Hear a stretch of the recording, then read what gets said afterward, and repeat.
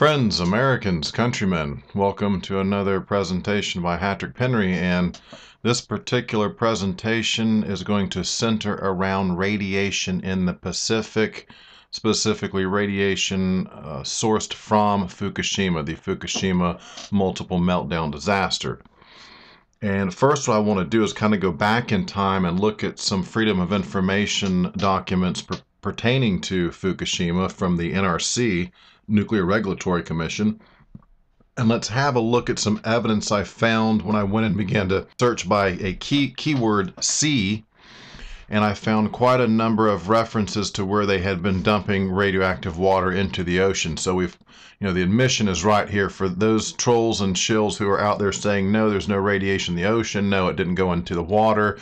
Look, here's the straight up admission I'm about to show you right now, so we can dismiss those claims right now, right off the bat, to those who say, hey, there's nothing to worry about. No radiation in the water, no radiation in the Pacific. I'm going to show you evidence in this presentation to the contrary. Okay, in this first screen capture, I underlined the date. I thought it was important that I show you the sequence of dates. This is back in 2011, and this is Tuesday, March 29th. And this is from an update. And within this update, you can read a number of bulletins, and the one I highlighted and I underlined part from the second one. And the first one that I boxed in reads, Unit 2 trenches outside of turbine building filled with contaminated water. Trenches used for electrical or piping runs. Overflow of trenches may cause release to the ground/sea. There's that keyword I'm hunting for, C. Dose rates measured at 100 rem per hour. Wow, that's amazing. Okay, and also to be noted, I thought it was interesting, plutonium in soil. You don't see that a lot in these documents. So when I see plutonium, or the one time I found MOX in there, it's pretty significant to me, and a significant admission.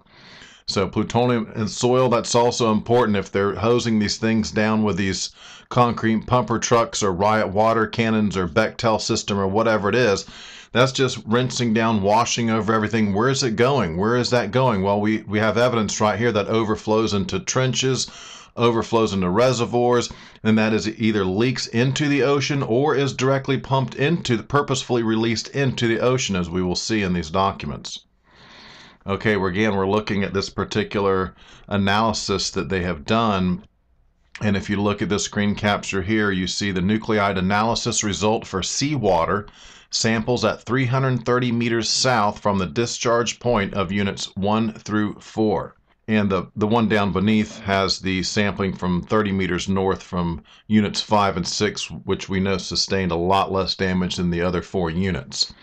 And looking at the top chart, you can see the nuclide, iodine, or cesium, and you look in the sample concentration, the ratio, and the guideline limit. Again, this is evidence that they're testing the seawater, and they are finding nuclide in the seawater. This next one, nuclide analysis result for seawater samples at Unit 2 screen. Very similar to the others, and just shows you again they're sampling in the seawater, and they are getting positive hits back for radioactive substances in the water.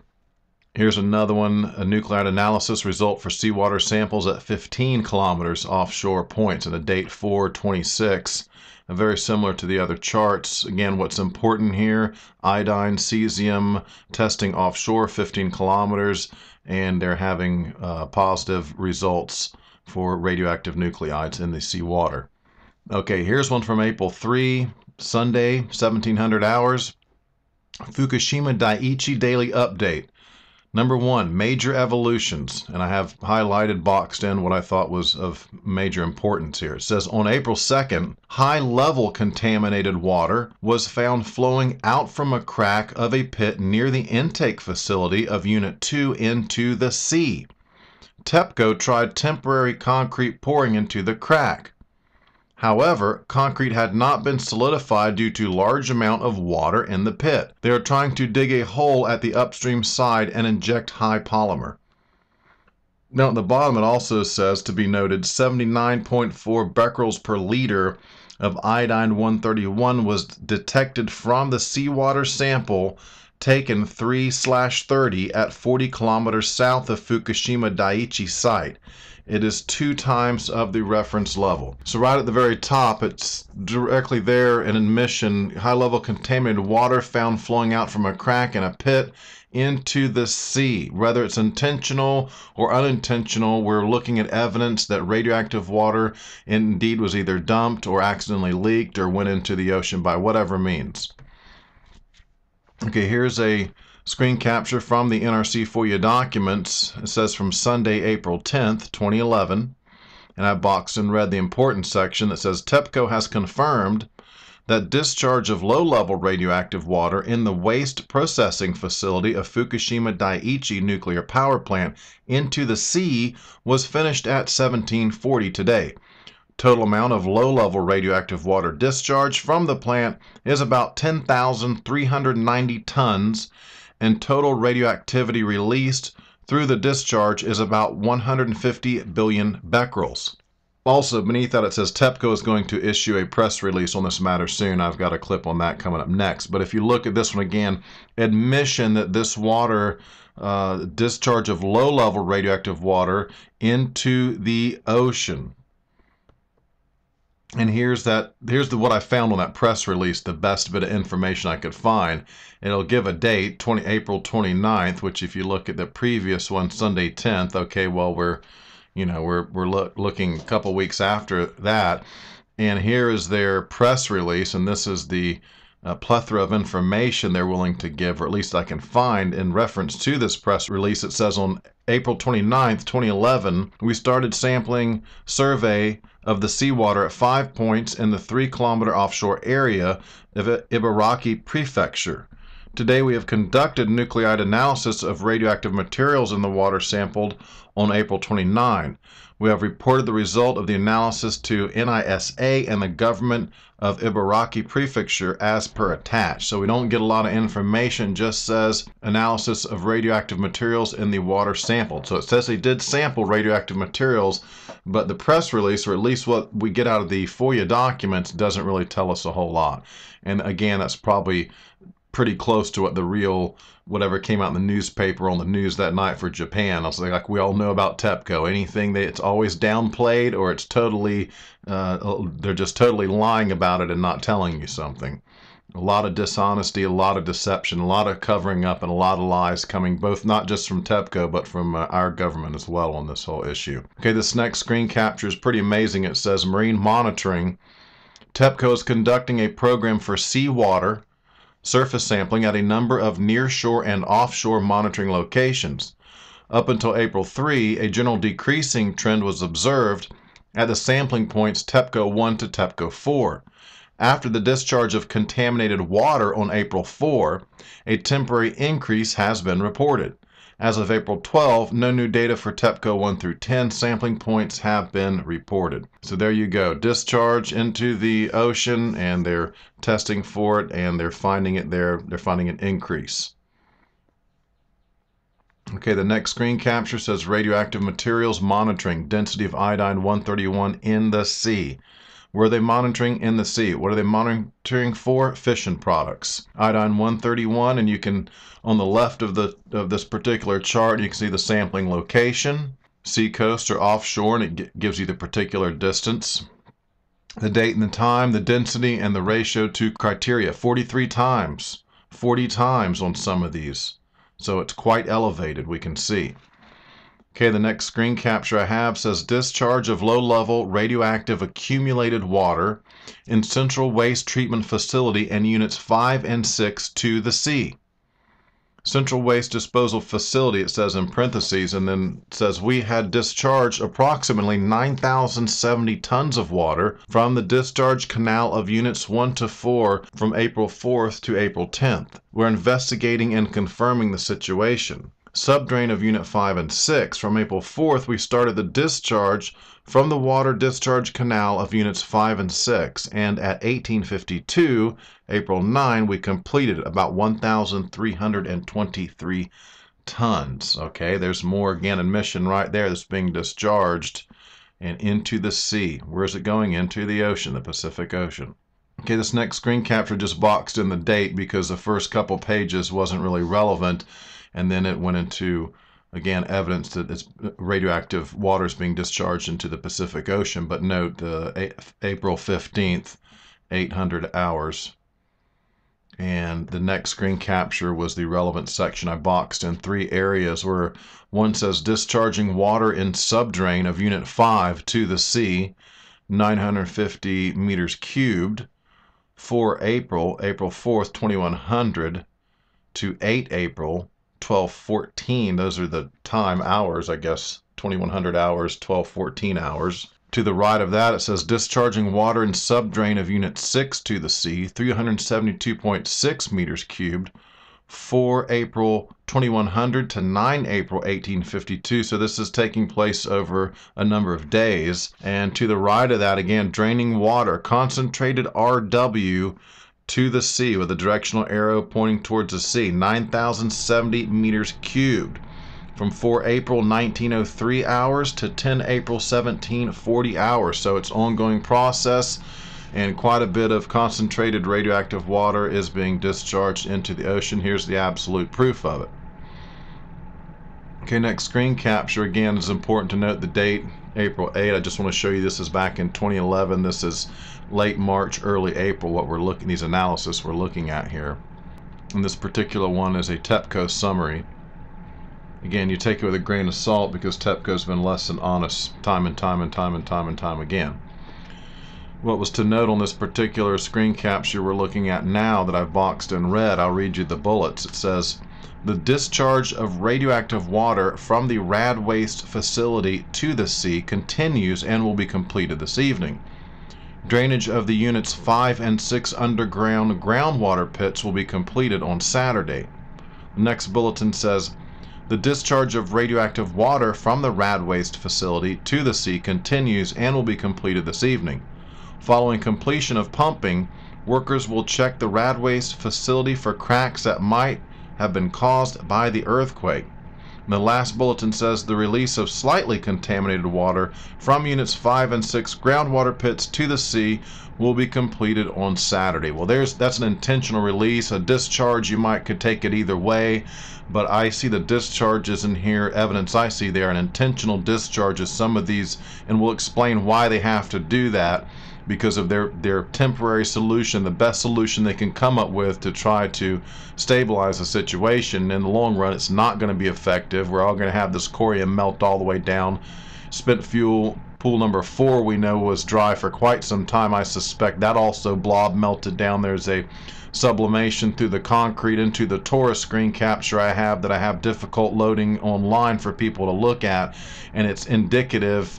It indicates that they knew there was going to be a corium blob as well from all those bundles in number 4 that would melt down, sublimate through the concrete. And where does it end up? It melts through the Taurus. Does it stop in the Taurus? No, continues to melt down beneath. So right here you see evidence of discharge of radioactive water, and also we have to look at the language on this as well. It's very important. At the bottom it says the release of slightly contaminated water. At the top it says the discharge of radioactive water. So let's be sure there's a difference in that between the slightly and the radioactive. And in some cases it says, I think it said a couple times, or highly radioactive water is being concentrated, I guess is the word being used, radioactive water. So this terminology is important too. We're getting varying levels of radioactive water being discharged, being released, or leaking into the Pacific. Okay, I'm now going to read from the Freedom of Information Act documents, where these are some phone conversations between some of the NRC guys. And I'll read you the box section, although that's pertaining to something else. What's important on these two here is the amount of water they're going to be dumping onto these damaged, critically damaged, inoperably, irreparably, unsavably damaged units 1, 2, and 3, and indeed unit number 4 as well, which we know was not actively, the plant was not running at the time, but everything had been offloaded upstairs to the spent fuel pool, which from the documents we know they knew it was dry and didn't have water for quite some time. How long? Long enough to have a absolute meltdown, absolutely, and sublimate through the concrete and go on down into the ground. Yes. Now let me read from the screen capture. Brian Sharon says, and apparently has a full core offload on there. He's talking about the spent fuel pool number 4. has a full core offload on there, you know. Is it a molten mass that's starting to head into, you know, starting to interact into the concrete? John Moniger, right. We actually think the steaming is good, and we've raised the concerns, you know, multiple times when the steaming stopped. You know, they're at a loss what to do. They're at a loss what to do. You know, the helicopter overflights, you know, it's reported out, and you go to the meetings and they say, you know, so many, not hundreds, but so many tens of tons of water have been dropped, you know, or hundreds of tons of water have been dropped.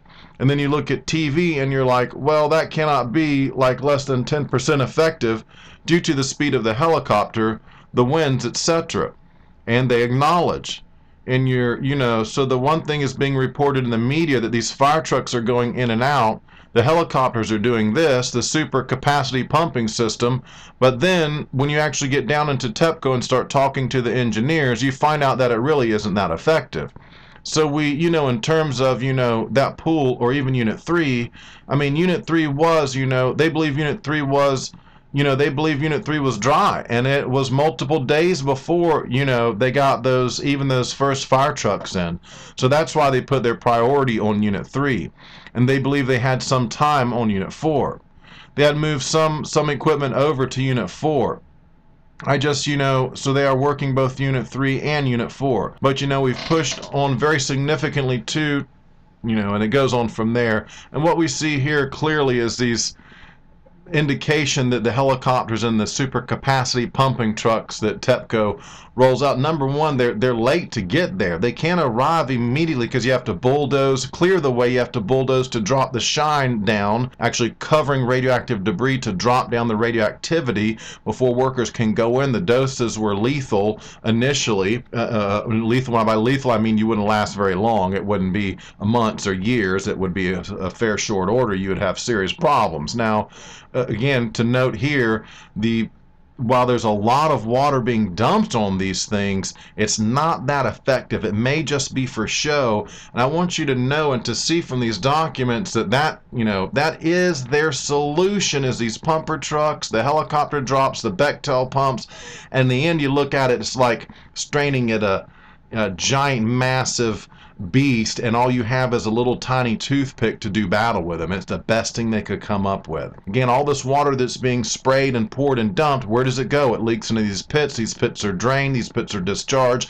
This has been an ongoing process. Now, at the point where the fuel, the corium blobs melt down beneath the toruses into the ground and down into groundwater underneath the bay and what have you, you know, then it's unreachable. There's nothing more you can do about it at that point. And this is what I'm being told indeed is exactly happening right now in Japan. Okay, this screen capture here, this next one shows us water sprays to Unit 3 having little or no impact. I wanted to show you that in these documents, and there's plenty more references to this, that the water dumps, the sprays from the concrete pumper trucks are having little to no effect. And the NRC is very well aware of that. They're also well aware of how long it takes to get in and even begin to try that ineffective little, you know, straining, swatting at this giant dragon. It's not doing a whole lot of good. Okay, a couple more things I want to read you, and these two have to do, I believe, if I'm not mistaken, okay, correct, it will go into some kind of amount of the water that they're spraying. I want to give you an idea how much you're just spraying over all this radioactive material, blobs, broken bits of debris, fuel pellets all over the ground. The shine's so heavy they're having to bulldoze stuff over to drop it back for workers to go. And this is all being just sprayed with this mess of water that's trickling down into pits, trickling into the ocean. You need to know that. John Moniger says, and also the helicopters, all those systems are really not highly effective, or actually just marginally effective. And you know, the problem is, I mean, we're shooting from so far away, you have incredible losses. Brian Sharon, right. I mean, just with that powdering, the dropout, etc. So that's all that. So yes, we've been concerned with Unit 4 all along. I think Unit 4 is the one we got in a little bit of trouble with. Okay, right there's evidence, marginally effective. Not highly effective. They're describing the helicopters, they're describing the pumper trucks. A lot of it is for show. A lot of it is for show. I think I even wrote an article, I discussed that on one where the NRC looked at TEPCO and said, look, they're basing a decision on a response to the disaster, one particular aspect of it, on the fact that CNN and these other news outlets may be watching them, and they don't, and some things, like if they respond a certain way and that's seen on television, it might look really bad for them and for nuclear power. So they're basing their decisions on what's going to be publicized, how they're going to respond, right? That's incredible. And so it looks to me like the response was, just make it look good. Just make it look good in the eyes of the whatever media is going to be allowed to carry this and promote this. We want it to look like we're spraying it and dousing water on it and everything's under control and stabilized. That's nothing could be further from the truth. Okay, the next screen capture, they're going to actually talk about gallons per minute. John Moniger says, yeah, the engineering drawing, yeah. I'm talking about a spec sheet. I'm going to show you that in a minute. You'll get to look at the Bechtel, the specs for the Bechtel pumping trucks and that whole scheme. It says, yeah, the engineering drawing, yeah, we had that out. We have shared that with them, etc. But when they came to us, today in the meeting with TEPCO, they said they're talking, this boom truck, 58 meters. Well, what happened is they were like, can this shoot up 50 meters versus 58? I said, well, yeah, it's no big deal. I said, we'll check into it. But the design specs for the water cannons were 50 meters high, and I think 100 meters out with 500 gallons per minute. I said, if you're not telling us the 58, we think we'll be able to throttle the nozzle down to reach the 58 meters. We'll have Bechtel and all run it down. But you may not get 500 gallons per minute in there. But we said, we threw a margin in there anyway and said we didn't think it was an issue. Okay, and that's the important part you need to see in this particular one, is that they're discussing a number 500 gallons per minute. You might not quite get that much, he says. I'll have to throttle down to try and get a little more distance because we can't get that close. Sometimes it's the incredible lethal dose rates and the shine. They cannot, this is clear in the documents now, they can't get close to it. But the trolls and the shills and apologists saying it wasn't that bad there and it was a hoax and it's nothing really big going on. Hey, in these documents, total opposite of that. To be noted here, 500 gallons per minute. 500 gallons per minute. Where does that water go? And that has to be constant. And it's how effective is it? How effective is it? By the time the Bechtel pumps are brought in, it's weeks and weeks have passed. Weeks and weeks have passed. And they know it's days and days before the Japanese can even get their crappy little concrete pumper trucks in. And so if you look at the NUREG manuals, N-U-R-E-G, according to what I see and read about them, in there they spell out specifically, if you're in a station blackout, i.e., in other words, without power at this nuclear power plant, Mark I containment, for X number of hours, you are going to have a meltdown. If you don't restore some kind of cooling, eventually, they know the time limit it takes for this to happen. It's pretty specific under specific circumstances.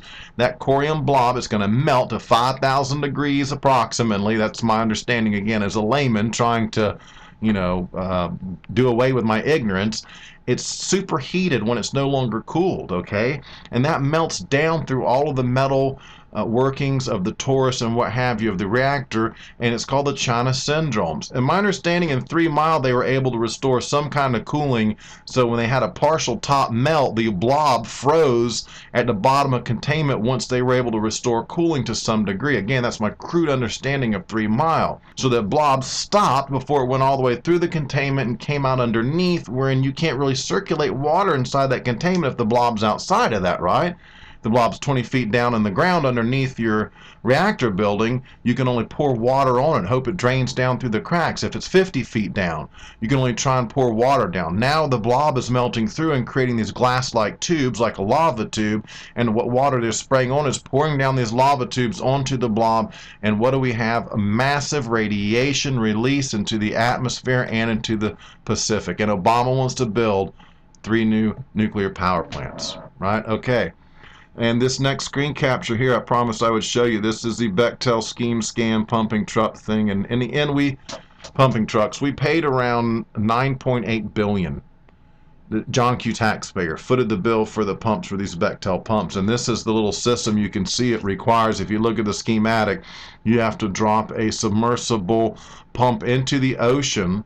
Gets up off the floor. It's got some kind of filters, and it's sucking in this vast amount of water out of the ocean. There's a submersible pump there, Okay, that is then pumped up to your initial truck. You have a flatbed truck with this another giant pump in the back of the truck, a secondary pump that grabs it and pumps it on up to another truck where there's a tertiary pump on that truck, and that pumps it up the boom and out to the nozzle onto the reactor building. Again, when the top of the reactor building collapses on the spent fuel pool, and in the documents they mention this, it's very difficult to get the water in to cool the spent fuel, even if it's still there and hadn't melted on down, because there's inches of concrete and what have you on top of it, literally blocking the water from falling down on it, cascading down on it. Now it's running off the side and spilling over the side. Again, how effective was this? We're fairly certain now that we have a multiple China syndrome, and that these corium blobs, they couldn't get there in time. And this is obvious. If you know nuclear power, if you know the NUREG manual, and all these guys know it. All the academia, all the professionals, they know that there's X number of hours you have to get in there and restore cooling, just like at 3 Mile. And if you're not in there in that period of window of opportunity, then you have this superheated, melted mass of radioactive blob, this corium melt through, and it's so hot it burns, it sublimates through anything and everything. Like I say, even leaving these glass-like lava tubes behind as it melts down through the ground. And where does it stop? That's a good question. That's why it's called the China syndrome, because they like to joke around and melt right through the earth and come out the other side, and where they say China is, although China is not on the other side of the United States, but a lot of people seem to think it is. So have a good look at this schematic. This was the solution. This was how they were going to save the day, and in fact they never saved the day. It was pretty much a total loss from day one. NRC and our boys knew it early on just how damn serious it was going to be because of the station blackout, because tsunami destroyed equipment, inundated electrical components with saltwater control panels, everything. So they knew there was no quick chance to get cooling back, and they knew what that was going to mean, because they say they knew everything about Chernobyl. Now, I don't want to get distracted, because I also want to go in and let's have a look. And again, this abstract I picked up from Kevin Blanche. He has a video on this as well, but I want to read you this one particular abstract, and I'll include the link to, there's like 10 or 11 or 12 little studies that have been done, but this one was the one that seemed the most serious and alarming, so this is the one I wanted to read to you. As I prioritize, and the most serious stuff I try to get out first. And it's titled Cesium, Iodine, and Tritium in Northwest Pacific Waters, a comparison of the Fukushima impact with global fallout.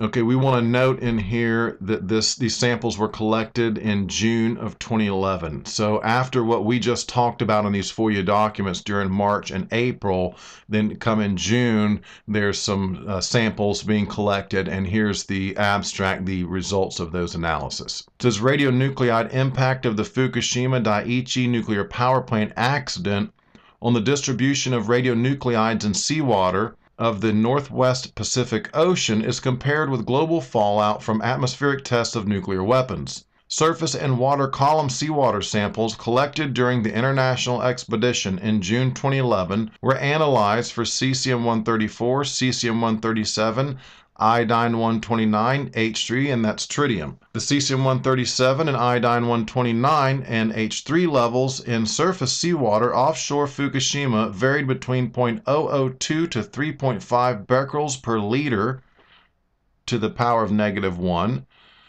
0.01 to 0.8 microbecquerels per liter to the power of -1, and 0.5 to 0.15 becquerels per liter to the power of -1, respectively.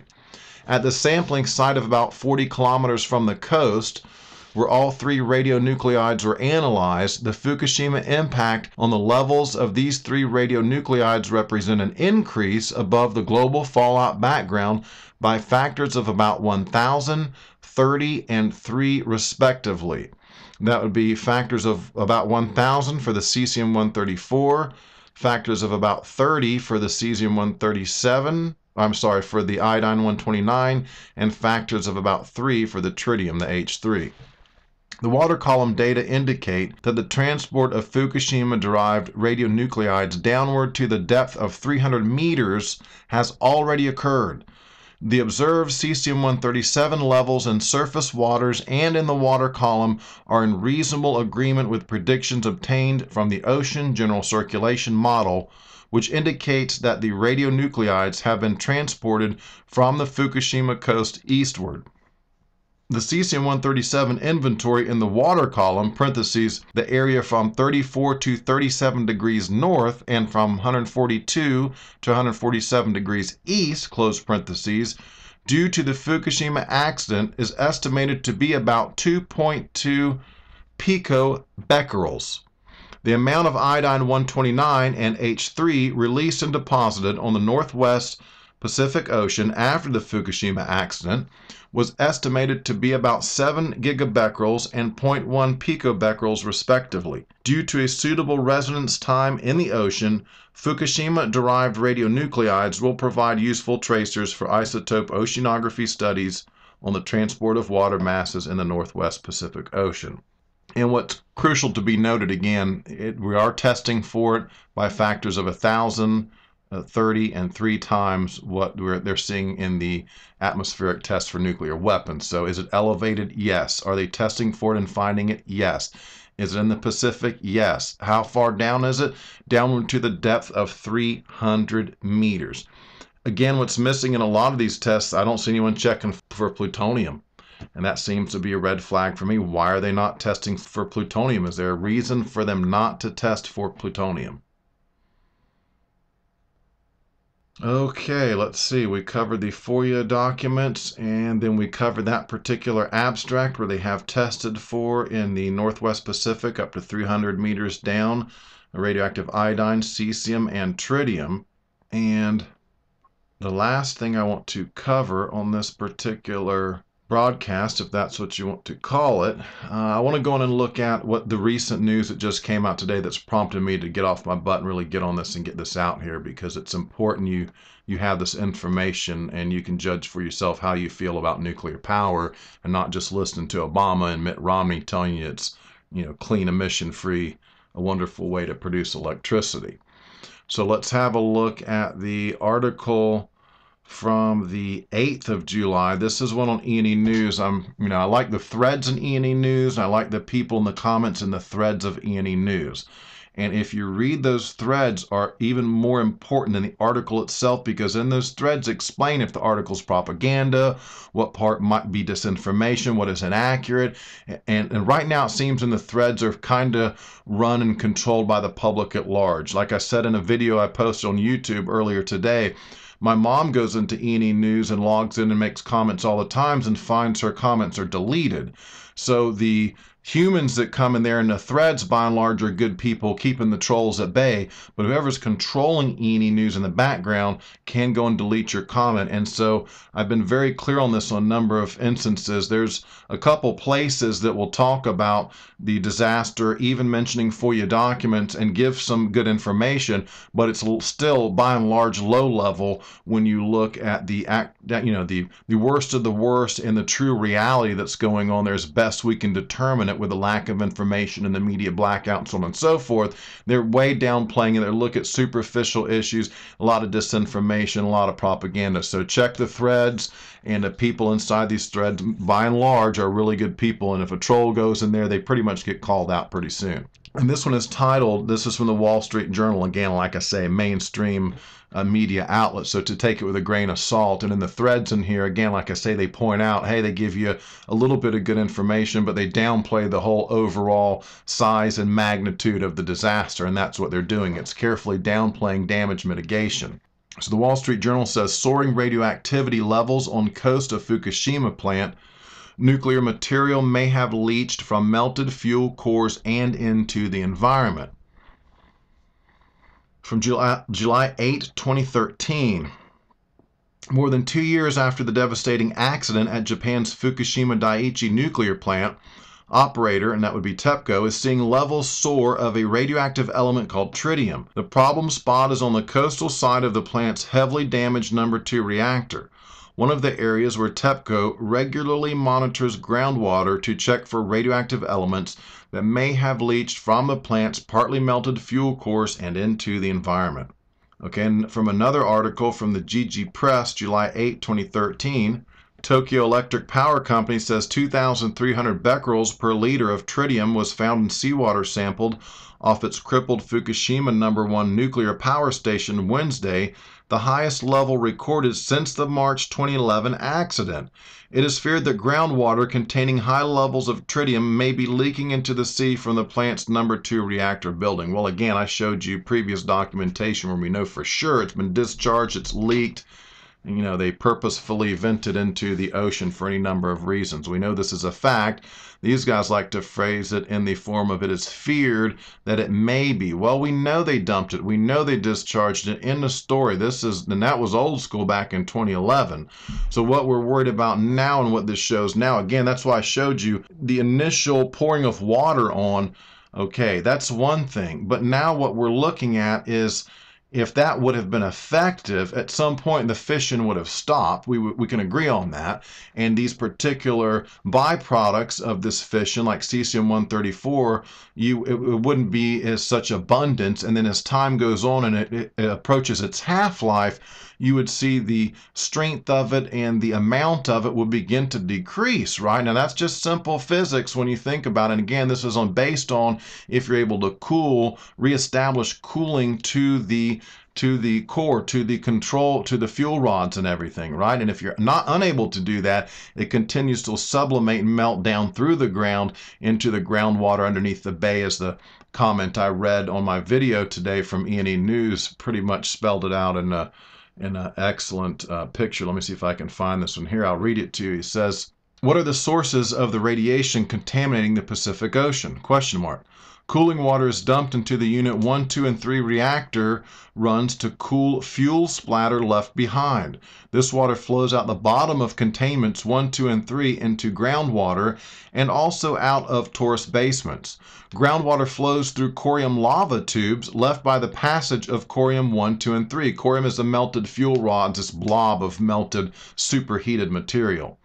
Corium 1, 2, and 3 melted down into the mud rock, then out under the Pacific Ocean, following layers in the mud rock.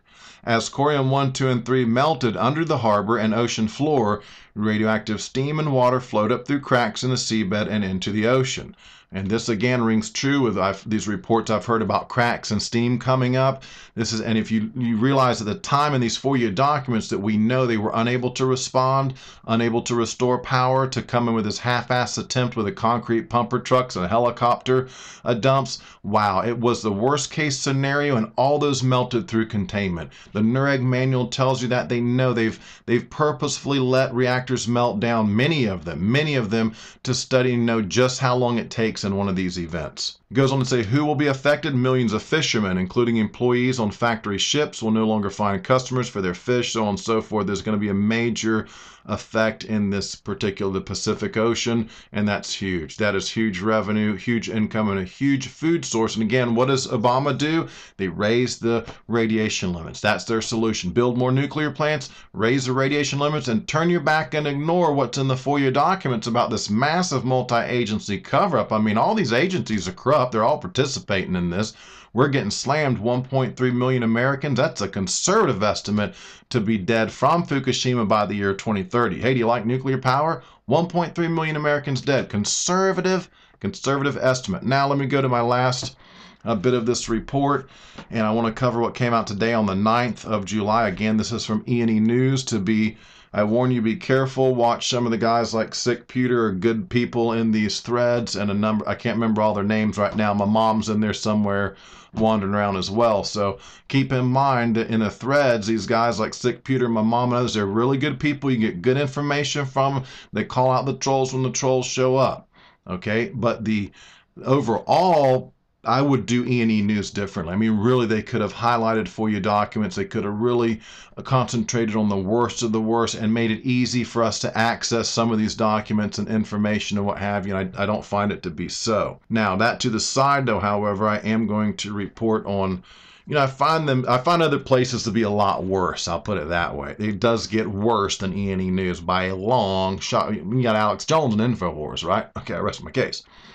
Officials report, quote unquote, troubling discovery at Fukushima nuclear plant. Cesium levels rocket 9,000% over 3 days in groundwater. TEPCO, quote unquote, can't explain it. From a particular video from NHK World, July 9th, 2013, quote, officials at Fukushima Daiichi nuclear power plant say they've made a troubling discovery. Cesium levels soar in Fukushima plant groundwater. On Monday, TEPCO recorded 9,000 becquerels of cesium-134 and 18,000 becquerels of cesium-137 per liter of water at a well between the number 2 reactor building and the sea. Both radioactive substances were up about 90 times from the level logged 3 days ago. TEPCO officials say they do not know why cesium levels have risen suddenly or what effect the spike is having on the nearby ocean. Okay, here's another one from the Asahi Shimbun. That's another news agency, Japanese news agency. Tokyo Electric Power Company said radioactive cesium levels in a well at the Fukushima #1 nuclear power plant on July 8 were 90 times higher than those measured at the same site just 3 days earlier. TEPCO said July 9 that cesium levels of 27,000 becquerels per liter, the highest cesium levels found since the onset of the March 2011 nuclear disaster, were detected in water samples a day earlier from a well on the seaward side of the #2 reactor building. We do not know why only cesium levels have risen, quote unquote, a TEPCO official said. And there's another section from the AFP in here and the Wall Street Journal as well. And to be noted in this, what's important here and what I'm being told, again, I'm not an expert, but these are byproducts of fission. And for these to be occurring in these amounts, this length of time from the initial disaster, I am being told that this is indicative of this particular China syndrome. It's down into the, melted in through the dirt, down into the ground, and it's down there just doing its thing. This is gonna be ongoing. It's not over, it's ongoing. Unlike Chernobyl, the action was not taken like the Russians did. I mean, that the big difference between these two incidents, not just the size and scope, Japan is much worse, but the lack of any viable solution right off the bat. If you look at what the Russians did, the steps they took, and then if you look in Fukushima at these Bechtel pumps and just to spray water and that kind of thing, it seems to me that they didn't really have a solution, or they were unwilling or unable to implement anything that really would have been to the level of what we see at Chernobyl. Digging underneath, coming up underneath, covering it with lead on the top, the whole thing. They lost a lot of people to do it, but in the end, did it save us from a higher body count, fatality count, and more long-term injuries like the mutations and the deformations and so on and so forth? We have to believe so with Chernobyl, that the Russians did a brave thing, sacrificed a lot of lives. The needs of the many outweigh the needs of the few. Remember Dr. Spock saying that in The Wrath of Khan, or whichever Star Trek movie. That's how the Russians looked at it. Now Fukushima, you know, when people talk about depopulation events and stuff, I say, well, I didn't see any real move to really try to do something about Fukushima. It's almost like they wanted to let us get blasted with the radiation and try to downplay it and conceal it and hide it and let us take the brunt of it, and hoping we don't notice or something. I don't know, guys, right? Okay, so this is basically the end of my report here. I just wanted to give you some insight into the FOIA documents again pertaining to this dump of radioactive water into the sea. We know it's happened. We know it's happened. And now, you know, years later, what I showed you before was from right after the incident. Now, years later, we're having the same kind of byproducts of fission being discovered in the wells and off the coast of Fukushima. So that is indicative to us of ongoing fission. The corium blobs are still reacting, melting down. It's ongoing, right? And with no end in sight. Okay, and that's in the presentation. Thank you very much for listening to this. And again, everyone who's talking about the situation in Japan, and especially those FOIA documents that reveal this massive, huge cover-up and why we're all going to get blasted and lose 1.3 million Americans because they covered up, no precautions, no rainwater warnings. They raised the limits of the rainwater. They rigged the RadNet monitors. Wow. Wow is all I can say. Okay, Hattrick Penry, thanks for joining me. Over and out.